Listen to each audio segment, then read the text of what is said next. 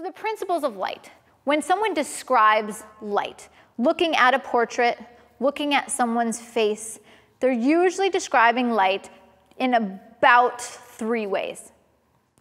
The first one is the intensity or quantity of light.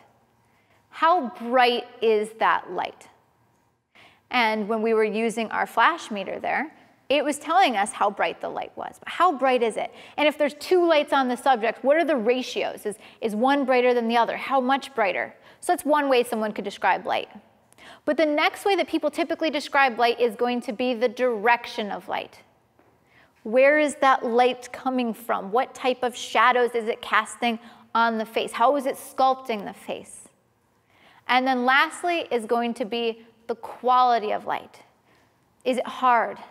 Is it soft? What type of feel does that light achieve? So when I'm describing light, I'm thinking of all of those things. I'm thinking of how strong is it? What direction is it coming from? What qualities does it have? And so when you understand each of those things, and how you can achieve changes in those 3 elements, it's going to give you the ability to create any light that you want, and so many drastically different lighting setups. So let me just expand on that and just kind of reiterate it. The intensity of light is how much light, including ratios between multiple lights. The direction of light would be, is it flat? Or maybe it's directional. Flat light would be lower and more centered, minimal shadows. Directional would be higher, further off to the side, lots of shadows.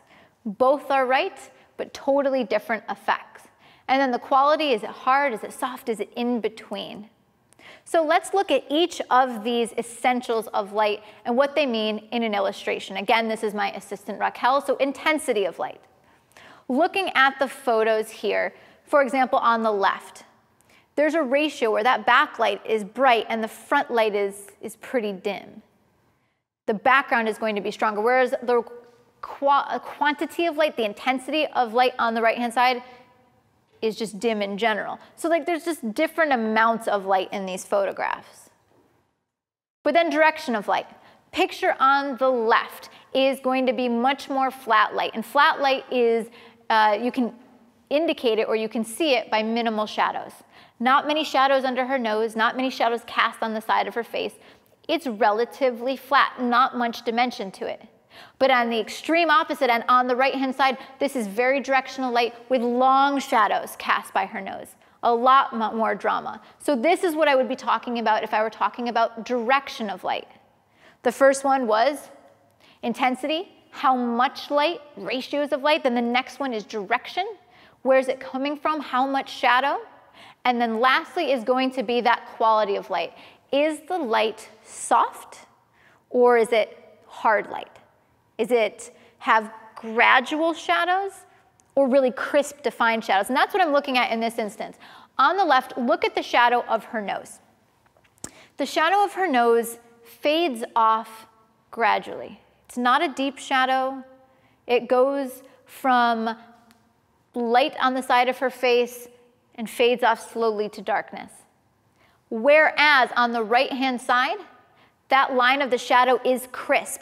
It goes from highlight to shadow very immediately, very crisp. And so that is going to be a much harder edge. So that's what you're really looking for in hard versus soft light. What is the edge, the transition between highlight and shadow?